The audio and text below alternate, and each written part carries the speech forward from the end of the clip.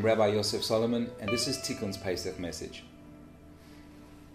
One of the most fundamental measurements of authentic Jewish wisdom is relevance. That's because when wisdom ceases to be practical and pertinent to our daily lives, it ceases to be of any value. There is perhaps one time of the year in our Jewish calendar which would, if you look at it on a surface level, seem to contradict this foundation. That's Pesach. Here, we find a commandment in the Torah which says we need to view the Exodus as if it had happened today.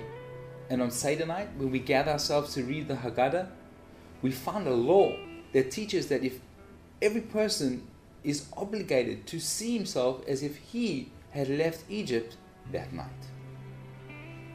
Now, in a religion as rational as ours, where truth is, valued above all, this law either seems to be allegorical or impossible, neither of which are authentic Jewish wisdom. It just doesn't fit. Rather, it really must be what it says. We need to see ourselves as if we left on Pesach.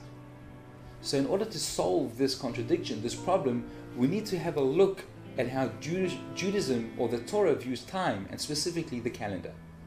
In all other measurements of time, or calendars, and if I may say Gregorian or other, any event, be it a birthday, a death, an anniversary, anything that happened and its commemoration is merely a measurement of the Earth's orbit around the sun 365 times. There's nothing really intrinsically relevant to that same date a year later to the actual event that happened. Look, it is the same date, but there's nothing really connected. It's similar to how you could have two men who live in different parts of the world with exactly the same name, but have nothing in common.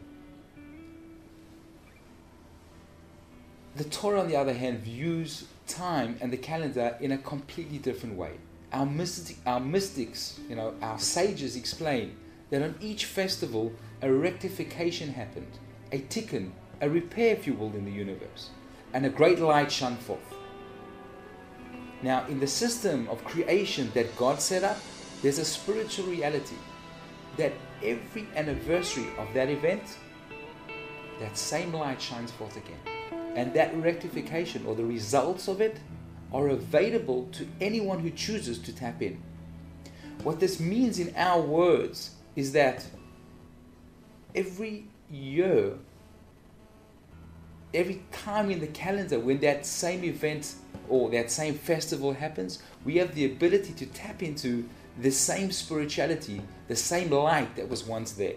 So in effect, our calendar is more like a spiral than a linear measurement of past to future.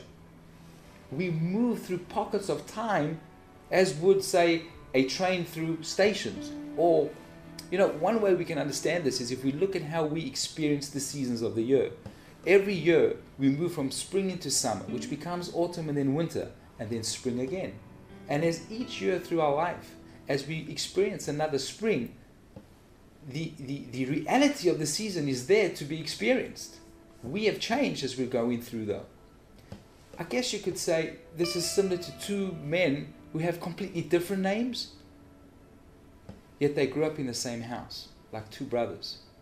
They are really intrinsically linked. So too the Jewish festivals. So all that's left for us now to do, to understand, is what was the light that shone forth? What was the Tikun? What was the rectification? Everybody knows and understands that it was an exodus from slavery into redemption. It was a process from darkness into light. Now, our sages teach us that there are two ways to look at anything in the world. You can look at it externally, physically per se, or you can look at it internally and spiritually. Sort of how I can view you and understand you from the way you dress or sit for that matter, or I can talk to you and I can get to know you. I can understand what your dreams are, what you love, what you like, what you hate. That will tell me on a deeper level who you really are.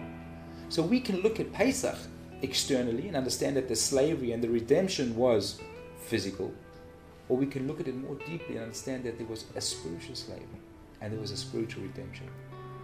Now, the Torah teaches that every man is a wondrous contraction of a body and a soul in a body.